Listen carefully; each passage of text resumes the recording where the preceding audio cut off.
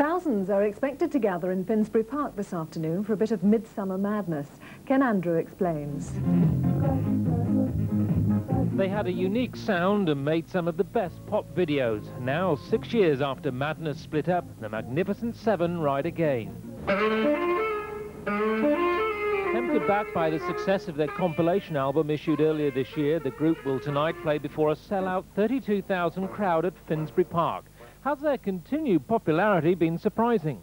Very surprised. Yep, I have, yeah. Sorry, I'm over here. Sorry, I'm back. You know, I was surprised when I saw all our hits on one compilation record, how many there were, you know, because you don't kind of go along counting them all up. You do them, you know, in 3-month periods. And then, when, you know, now it's 6 years, and you look back on them all, and all the videos. And then, you know, and the interest in this concert, yeah, it's been very surprising. There's one more concert at Finsbury Park tomorrow, and behind the scenes, there's even talk of more madness in the future. Ken Andrew, LWT News, Finsbury Park. Finally, our man Ken Andrew is there now. Ken.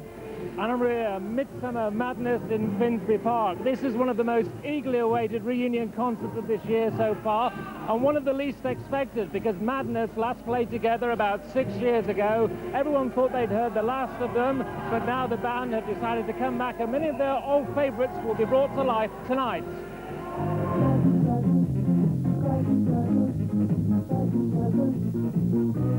They were one of the most original groups of the 80s with a distinctive sound and look, but after continuing chart success, the group ran out of steam and finally split up in 1986. Earlier this year, a compilation album enjoyed huge success, and the public demand for a reunion was strong. Were they surprised by their continuing popularity? Very surprised. Yep, I have, yeah. Sorry, I'm over here. Sorry, I'm back. You know, I was surprised when I saw all our hits on one compilation record, how many there were, you know, because you don't kind of go along counting them all up. You do them, you know, in 3-month periods. And then, when, you know, now it's 6 years, and you look back on them all, and all the videos. And then, you know, and the interest in this concert, yeah, it's been very surprising. Tonight's 32,000 tickets were rapidly sold out. Another gig was hurriedly arranged for tomorrow. The question on many lips here, could Madness reform permanently? You know, I don't foresee us doing anything else together, but I don't, on the other hand, count it out entirely. God, I could become a politician if I wanted. So, a definite maybe there from Suggs. Now, about tomorrow's concert, there are still something like 2,000 tickets left. They've been held back deliberately, but they're only going to be on sale at 10 o'clock tomorrow morning, and you'll have to get along very quickly because they'll be snapped up very quickly. Also on the bill, another old favourite, Ian during the Blockheads, and Morrissey. So a good old time will be had if you get down here to Finsbury Park at 10 o'clock tomorrow morning with your sunglasses on. Anna Maria. Thank you, Ken. Madness reformed this weekend on home soil for 2 farewell concerts in front of an estimated 30,000 fans. Instead of the ska band warm-up the crowd wanted, Gallon Drunk, Flowered Up, Ian Dury and the Blockheads and Morrissey opened the show, but all met with a rather tepid reaction, except Gallon Drunk, who had to avoid the missiles thrown at them, and Morrissey, who tried to ignore the verbal abuse and less than friendly gestures. In fact, Morrissey voted with his feet and decided not to perform on the Sunday. Here's a look at what they call madness.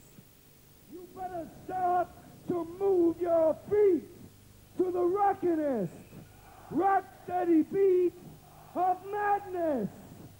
One step beyond!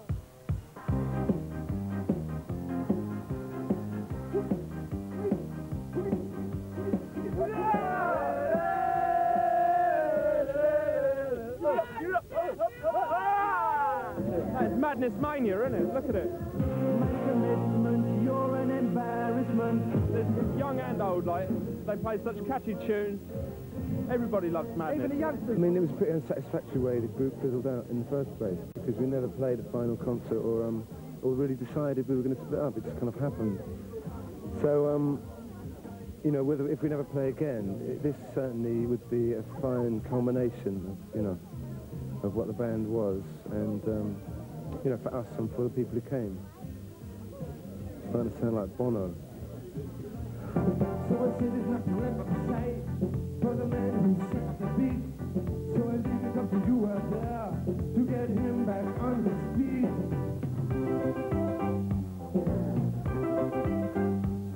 I didn't think much of the first band, admittedly, Gallon Drunk I've never heard of.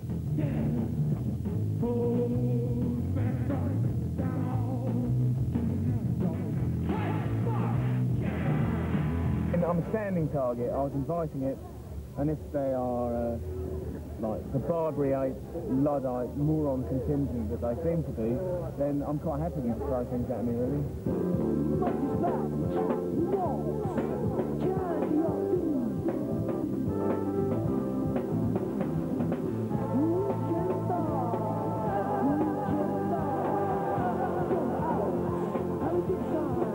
Really nice atmosphere. Like we've done this year, we've done like Glastonbury Festival, and we did Reading last year.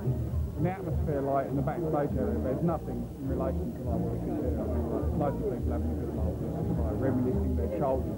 A lot of things. What can you do? Just jump in.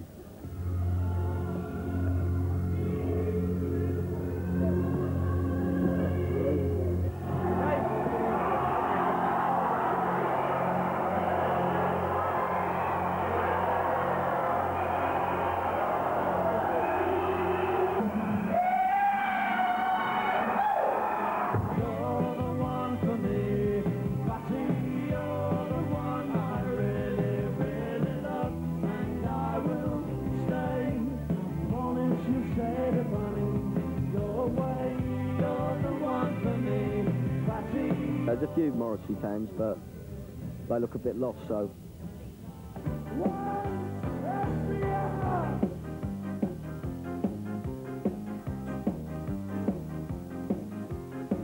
Someone came up after about the fourth song and said, there's people being coshed down there, they're being coshed. I thought, gosh, you knew down there. He'd forgotten the S off the front of it. He meant squash, which was manageable, but was a bit disconcerting, yeah. But I mean, that's just those big things, though. People always get squashed, and that's just the way it is.